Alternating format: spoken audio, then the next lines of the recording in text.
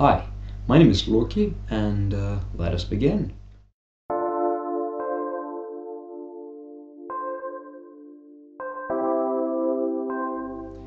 AR has received a lot of attention recently as Google announced their Project Glass last Wednesday, the 4th of April.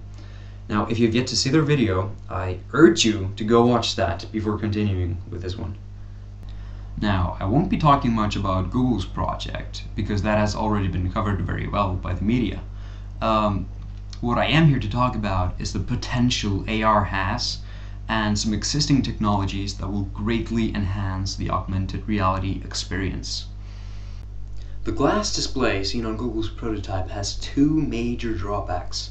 Firstly, it's very tiny, and secondly, it's alone, and that allows for no depth perception of virtual objects. There is no 3D. Lumus, a company that specializes in transparent displays, has shown off two displays this year, one of which is suspiciously similar to the one that Google uses in their prototype, although neither company will say anything, while the other one is of a more normal size. Now, it's these normal ones that I'm really interested in.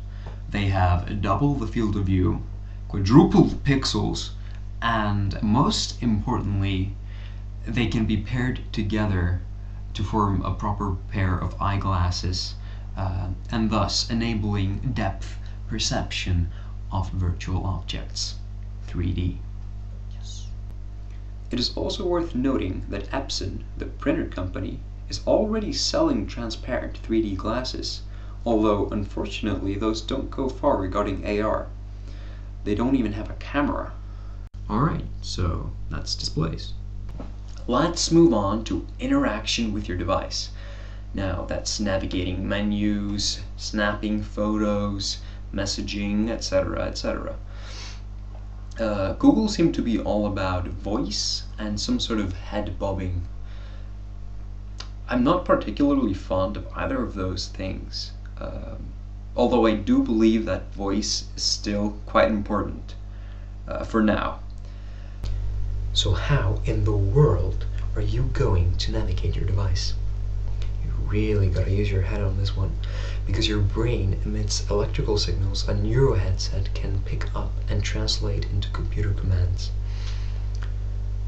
Yes, it's that cool. And you can even buy that right now for $300. Yes. And if that's not enough for you, eye tracking could be used to add much greater precision to your already ridiculously cool Jedi powers. Okay, that was interaction.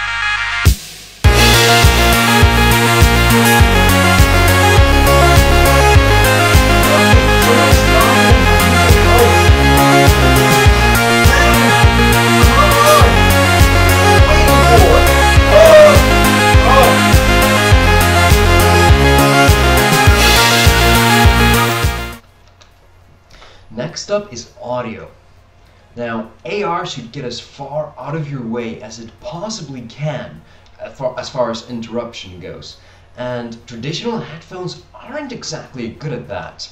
They constantly sit in or around your ear and interfere with sounds you hear from your environment. That's not good for AR. Bone conduction headphones, such as the Aftershocks, sit just in front of your ears on your cheekbones and allow you to hear the outside world just as well as the digital sounds. Wow. They are of course no substitute for your noise-cancelling headphones, but they are perfect for AR. So, now we've got a headset sporting a transparent 3D display, sensors that can read your mind, sensors that know where you're looking, and headphones that don't interfere with sounds from the physical realm. Unfortunately, this is not quite feasible today due to battery, processing power, cost, and bulk. However, I really do hope, and I think it's not unreasonable to expect this within the next 5-6 years, or a device with similar capabilities. capabilities. So the question is, what are you going to do with such a device? How is that going to improve your life? You've already seen Google's video, and I've mentioned gaming, navigation, and art. Well, AR would bring the most immersive gaming to date, and you would be able to find artwork virtually anywhere, stunningly beautiful and interactive artwork. And the best part is, of course, that you can choose whether you see it or not. As for navigation, you would be able to follow a floating thread to reach your destination, and of course, like with a smartphone, you could look in the direction of restaurants or bars and see ratings. Now, let's say you're traveling in a different country.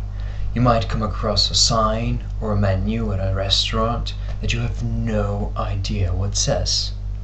So, you look at it, and it translates before your eyes.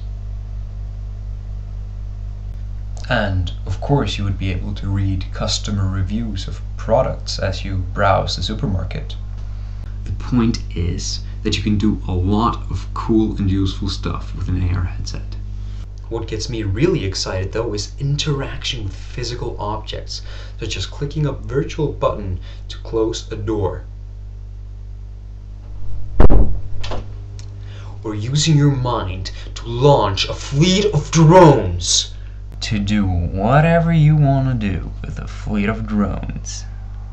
We live in interesting times. Now, you may or may not have noticed that I said nothing about the advertisements that seem so inevitable in a corporately owned AR system. I do have some opinions on this, and I do plan on making a future video discussing that subject. So, stay tuned, I guess. And neither did I say anything about social networking and facial recognition. I find that a very difficult subject. I might discuss it at a later date, but we'll see about that. Finally, if you enjoyed this video, I feel like I have to recommend you read this book. It's what got me hooked on augmented reality, and it's the only book to really stick to me. So that's it. Thank you for watching.